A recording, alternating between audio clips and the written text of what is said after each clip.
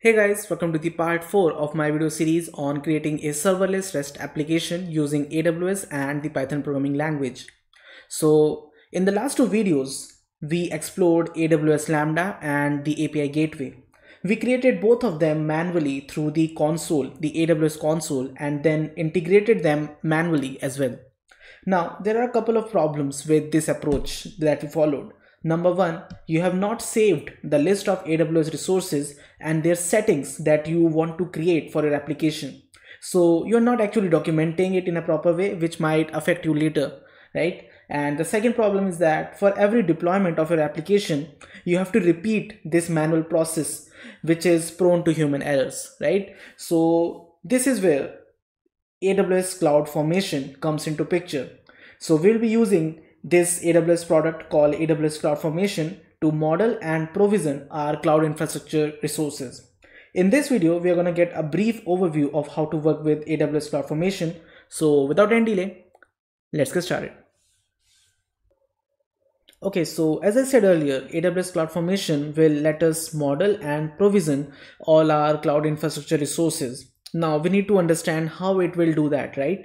So first of all, let's talk about modeling. So by modeling, I mean to say that I'll be providing all the information about what all resources do I want to create on my AWS account to AWS CloudFormation. Now, in order to tell that, we need to have a particular language through which I can communicate with CloudFormation, right? So for that, CloudFormation has a CloudFormation template language. So the CloudFormation template language can be written either in YAML or the JSON format. So we'll be creating a template, a kind of a template. We can call it a CloudFormation template. We will be providing that to CloudFormation, in which we have specified all the resources that we want to create. And what CloudFormation will do is that we will tell CloudFormation to start provisioning those resources by reading that template. So CloudFormation will read the template, it will provision those resources on our behalf. So instead of creating all those resources manually, now CloudFormation is creating those resources for us. So this is a very foolproof way of doing this, because now you have codified all your cloud infrastructure, because now it is available in a kind of a template, right? So now any kind of change that you do, you can document that. So that's the basic idea behind CloudFormation. So now what we're going to do in this particular video is to see how to create a CloudFormation template, and then how to provision how to provision our cloud infrastructure resources. So let us get started with that now. Okay, so on my console, I'm going to search for CloudFormation, or in recently visited service, it is showing me CloudFormation. So I'm just going to click on that. So here we have CloudFormation console, CloudFormation dashboard basically. And here we can see that I do not have any stack. So what is a CloudFormation stack? So basically you create a CloudFormation template where you have specified what all resources you want to create. And then a stack keep tracks of all the resources that it has provisioned, right? So in this way it works. So now let us try to create a new stack. So first of all, it is asking me how do I want to provide it the template. So I can use a sample template, or I can create template in a designer. Designer is a kind of a UI, but I will not prefer that. So template is ready. If I say that, then I have two options. I can provide either the S3 URL of my template file, or I can upload my template file. So I've already created a template file for you guys. So let us check it out. So here is my template file. I'll be providing the link for it in the description of this video below. So the format of creating a CloudFormation template in YAML format is a bit like this. So I prefer YAML format because it is much easier to read as compared to the JSON format.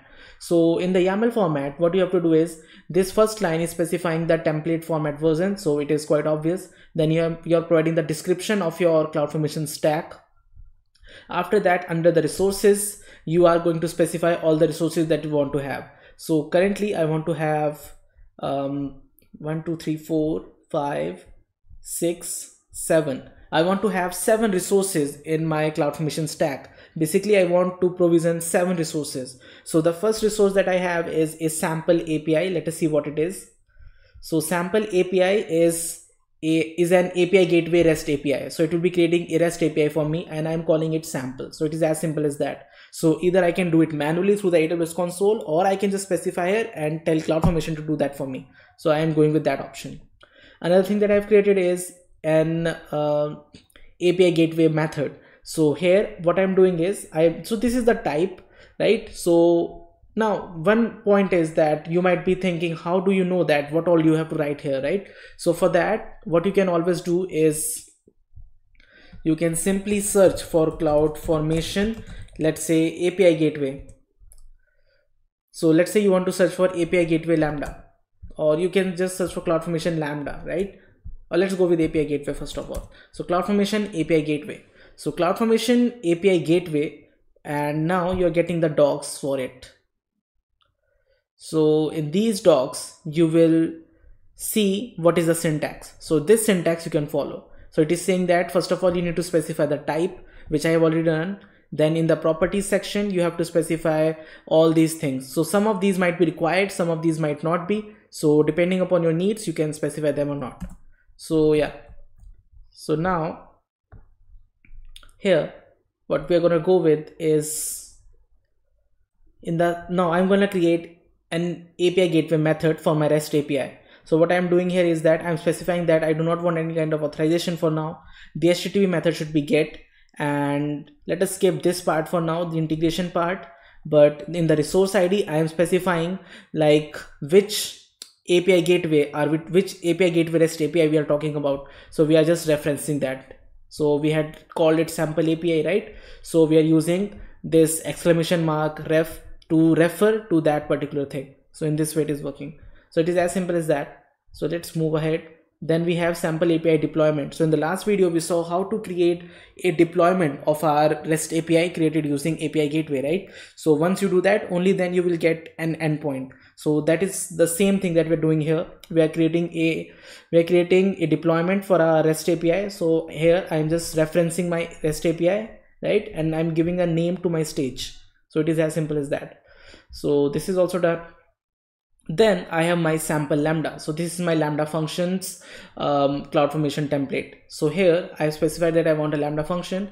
In the properties, in the code part, I can do it in two ways. I can either provide a zip file. So in the zip file, I am specifying my code. So that will be provided as a zip file to CloudFormation. So this is one option. Another option is to provide the S3 bucket and key of where I am storing my code in S3, which is simple storage service. So that is another product by AWS. So that is also an option. Then in the handler, you have to provide the path to the function which needs to be called in your code. So by default, index is the name, and then dot handler is referencing to def handler. So the name of this Python file will be index.py, in which it is handler function that I want to call. And then in the role, so now we are going to talk about the Lambda execution role. But before that, we have specified the runtime also as Python 3.7. Now in the role, let's see how our sample Lambda role looks like. So this is my Lambda's execution role, which we talked about in the second part of this series. So here in the policies, I have given it the policies to take action on CloudWatch, right? So by this, it will be able to publish the logs. So this is as simple as that. And this is my log group that I created. I specified that it depends upon Lambda, which means that I want to create my log group only when my Lambda has been created successfully. And then its type is here. In the properties, I'm giving the name to my log group, which is /AWS/Lambda/ name of my Lambda function. So yeah, so this is quite simple. And then here it is. Here I provided a Lambda permission I provided Lambda permission to my API gateway to invoke my Lambda function. So that is what is happening here right now. So yeah, so this is as simple as that. I have just created a very detailed and a very simple at the same time a CloudFormation template. And now what I'm gonna do is I'm just gonna pass it on to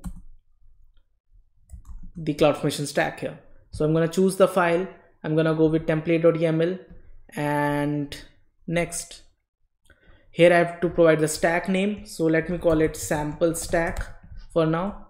And then next, I can provide a lot of different things, but they do not matter for now. So just going with next. And finally, it is asking me to acknowledge that AWS CloudFormation might create some IAM resources, which is fine for me. So I'm just going to click on create stack. So now look at that, a stack has been created, and right now its state is create in progress. So right now my stack is getting created.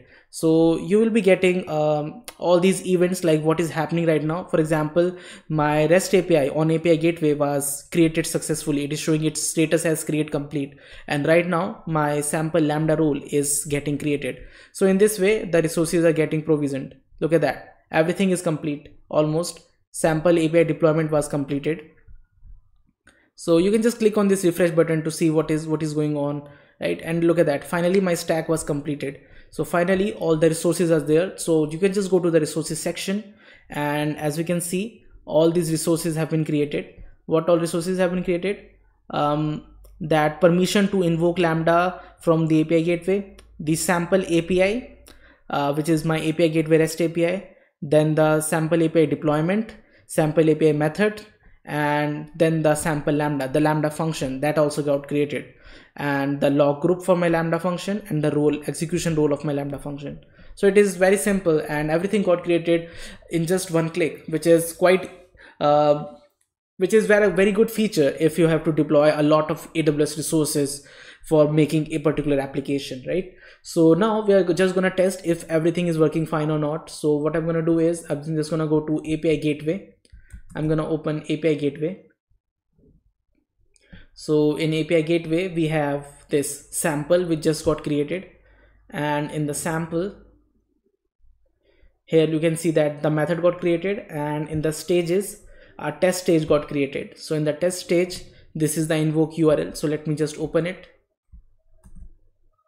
Look at that, we are getting hello world. So why are we getting hello world? I think we are getting hello world because in our template we have specified that the body of the response will be hello world only. So that's why you're getting the response as hello world. So it means that we successfully created our API. So yeah, so in this way you can use CloudFormation to easily model and provision your cloud infrastructure resources. I hope you understood the concept. If you still have any doubts, you can put them in the comment section below. That's it from this video. Thanks for watching.